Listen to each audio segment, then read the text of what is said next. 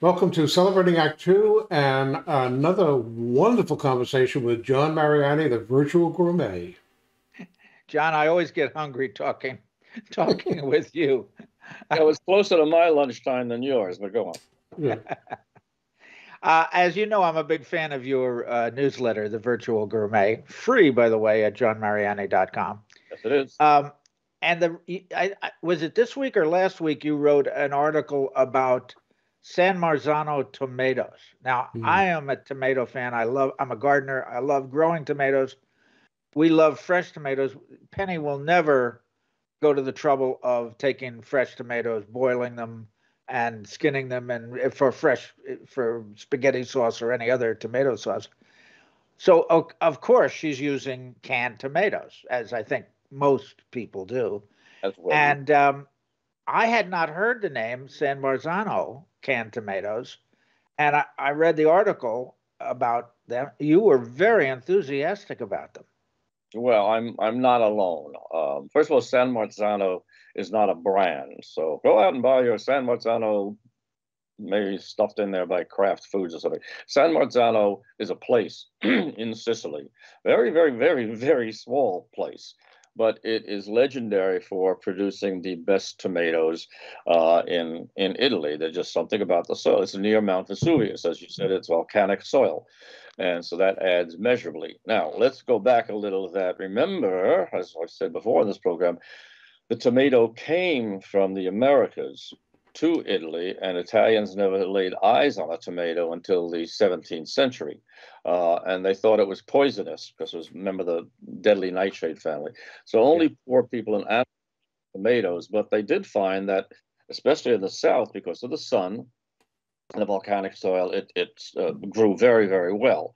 But you would never find a tomato north of Sicily or Rome, certainly, until the 19th century when they started to can these beauties. And at that point, with the canning, anybody, anywhere could get these Italian tomatoes, first of all. And if you were lucky enough, San Marzano, because there just aren't that many of them. The technical term is a peniolo. Peniolo. They're shaped kind of like an olive, like a big olive. They're not round as Yeah. ours are Right. here, but it is an Italian product, and you can buy it here. And all you have to do is look for two things. Because the name San Marzano is protected under Italian law, but so you have to look on the label. It will say San Marzano tomatoes, and it will say not just packed in Italy, but it will say product of Italy, okay, and imported from Right. Italy. So that way you're going to guarantee that you're getting real San Marzano tomatoes. And are they much better? Yeah, they really, really are. They're extraordinary. They have an intensity of flavor that you don't get from any other tomatoes. I mean, here at home, if we want to make a quick tomato sauce, I'll use an American canned tomato um, uh, any day. But if you have access to these, it's going to be richer. And to put the point on it, um, I was with our old friends, Frank Jacobellis, Walter Bagley, and Fred Mennick, whom we went to high school with. And we were coasting down the Amalfi Coast and south of Naples. And we stopped at what is basically a winery called Cantina del Vesuvio.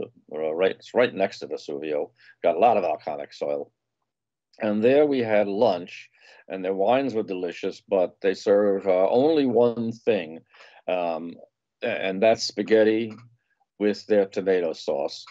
And you could call them up right now, John, and ask them, where's the best spaghetti and tomato sauce you ever had? And they will not hesitate. It was something that just sent me back in my seat, like, Yeah. tomatoes before. Okay? I mean, it really, really was amazing. And they said, we plucked these right out of the garden, right over there, Yeah. 10 yards from where you, and that makes an enormous, enormous difference because you can never buy them fresh in America. Nobody imports those tomatoes. The tomatoes we get, first of all, we get tomatoes year round in America, which is nonsense. Yeah. And second of all, when they gas them so that they stay fresher uh, for a longer period of time. And they're often green and they ripen to red. No, I mean, the only time that we, like you, John, my wife is a great gardener, and she grows tomatoes as my son does. And we don't start eating tomatoes, fresh tomatoes, until August, September, and into October.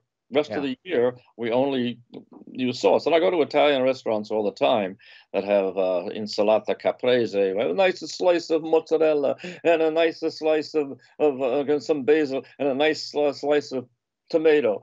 And it's as pink as my fingers are here. I mean, it's just not worth eating. Yeah. So when you see it, and I guarantee any California, Arizona, Chicago supermarket is going to have a little section there of San Marzano tomatoes. Good, good. I appreciate that. Going to look for it. A quick question for you, John. So, let's say you're dining in America, what kind of restaurants might only use these for their sauce? Are there any, or is it hit and miss? Oh, sure. No, I mean, a very good, a fine Italian restaurant, a trattoria that takes its food seriously. And you can judge it by tasting the quality and intensity of the tomato sauce. Because tomato sauce is absolutely requisite to Italian American food. It is in Italy now, and only because, I mean, you'll never find a guy in Rome or in Venice or in Florence making a tomato sauce with fresh tomatoes. I mean, everybody uses the canned tomatoes. Sure. It's that simple. Sure. Yeah. Well, thank you. My pleasure. For more on Celebrating Act Two, visit our webpage, follow us on Facebook, subscribe to us on YouTube, and tell your friends. Celebrating Act Two is the user manual for the second half of your life.